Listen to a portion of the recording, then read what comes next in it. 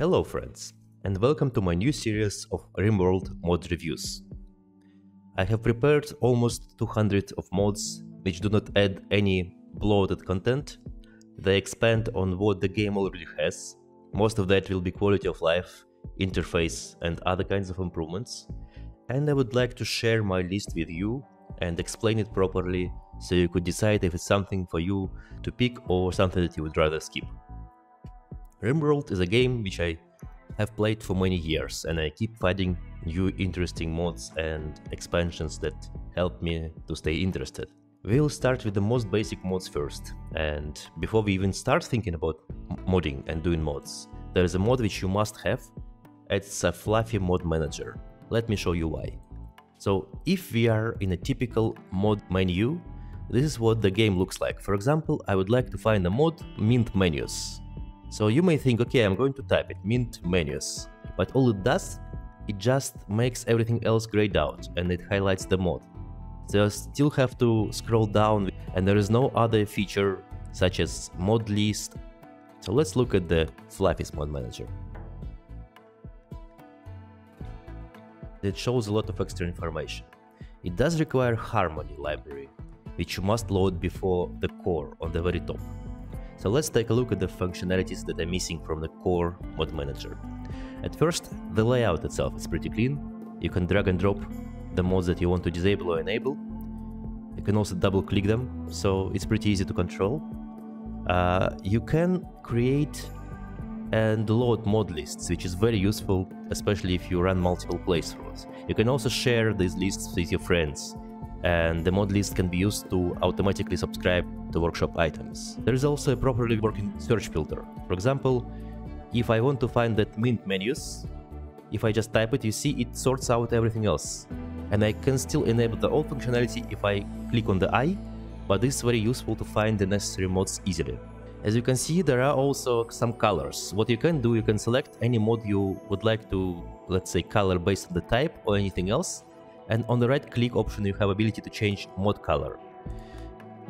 And finally, if you have some mod which you really like and you are afraid that somebody will mess it up on the workshop, you can click this button, create local copy, which will automatically make a local copy of the mod.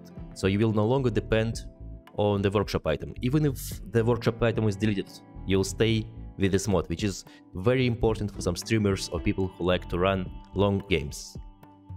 The second mod, and now I'm going to show all the mods in this fancy mod manager because it's easier to see details. So the second mod you want to pick up just for your general modding needs is better ModMismatch. Let me show you the difference.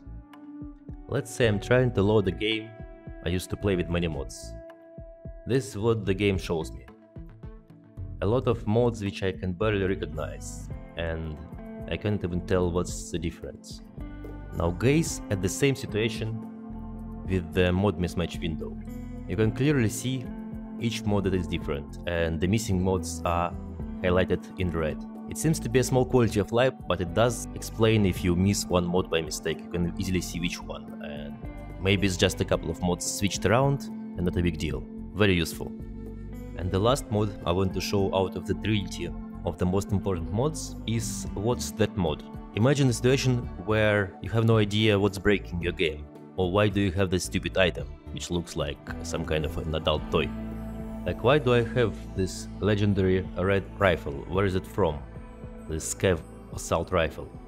Just select the item, click on I, and in the description you'll see in cyan letters what the mod it is from. In this case it's Borderlands the Rim. So this way you can clearly catch any problematic animal or item messing up with your game. Or maybe it will help you to look up the documentation for that mod. Now let's look at the interface mods which are going to significantly increase the enjoyment you receive from the game. The first mod worth mentioning is Camera Plus. This is the maximum zoom level you normally receive from the game. Everything is pretty small and you can't really recognize any small details. For comparison, with the mod on, you have much finer controls and you can zoom in much further. Enhance, you can see every small detail if you would like to do so. And it also allows you to zoom out much further, which helps significantly. On my average computer I didn't notice any noticeable performance problem, so they should be good for any game, unless you want to stick to vanilla zoom levels. The next 5 mods, and yes, I want to group them together, because they are doing the same thing just for different interface elements, are 5 different tab mods. 4 of them are actually from Fluffy, and the Weapons tab is from Matt the Wes. All of these mods allow you to have more controls and information in different tabs in the game. I'm just going to load the game without these tabs and then with, so you could compare. While the Animal tab was mostly completely integrated in the game, it allows the sorting on all the values, and it has a bunch of extra filters which you can enable or disable, which is not part of the main game yet. Otherwise, the functionality has been moved into the main game after it has stopped being alpha. The Inventory tab, which appears on bottom right, gives you a very simple way to sort through all of your items based on the type, and you can also go to the settings and configure extra features such as ability to search in selected and even search in the pounds, so if you have something worn, you can see it in the apparel tab. This is like stocks menu in Dwarf Fortress in a graphical form.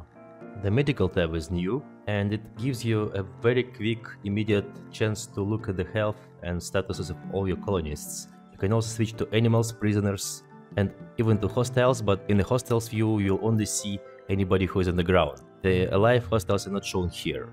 If you want to cheat a bit, you can enable it in the mod options. This is a very easy way to also switch the medical care type and to enable self-tend for people who can do that.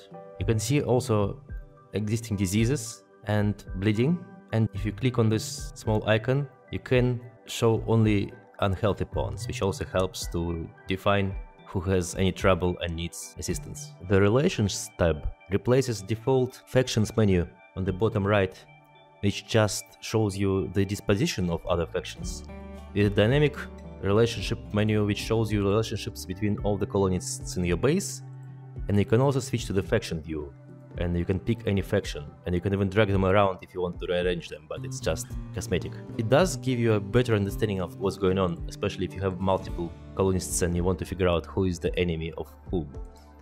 It also has a better display of inter-faction relationships for you. The Weapons tab is another tab which is new in the game, and I have discovered it recently. It does a bit more than it looks like. At first, it does show you every weapon that the pawns have, and the status, like the quality and the health of the weapon. But what's the most important thing is that it allows you to make loadouts the same way you create loadouts from clothing. And if there is a specific weapon of the type that is in loadout of better quality, your pawn will go and pick it up. Because it requires a bit more AI and extra functionality, this mode requires harmony, which we have anyway because of a lot of other mods. The standard work tab, even with manual priorities, doesn't give you much control.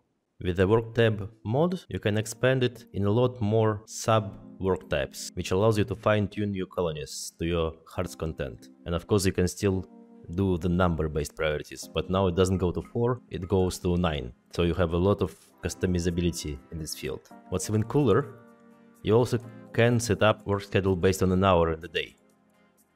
If you're not min-maxing your colony, it may be not critical, but if you would like to run a huge fort and create customizable schedule for different pawns, this is perfect.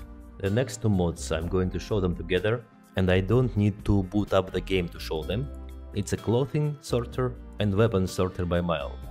You can see the effect on the right. You receive a lot more sorting options, as well as extra check marks for stockpile sorting, which helps a lot to organize your stockpiles better and find what you need, especially if you want to, let's say, craft or disassemble specific type of weapon or item. Perishable mod adds a similar functionality. It creates a useful filter for stockpile options, so you could filter your perishable versus non-perishable items, so you don't have to try to click through multiple categories to put all your herbal medicine in the fridge.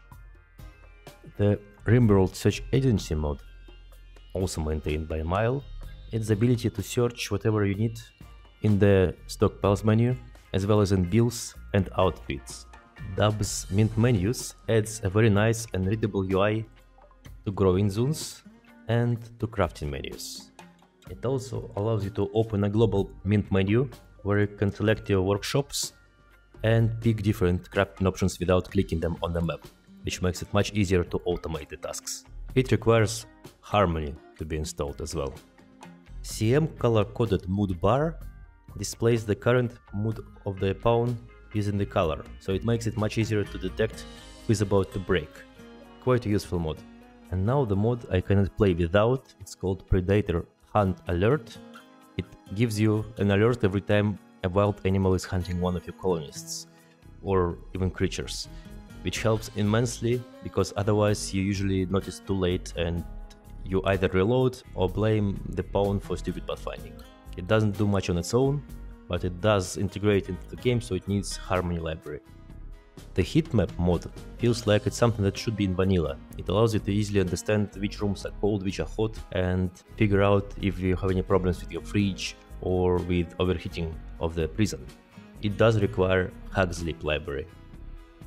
The Room Sense mod is similar, but it displays the room cleanliness, beauty, and other parameters at a glance, which also makes it much easier to micromanage a much larger base.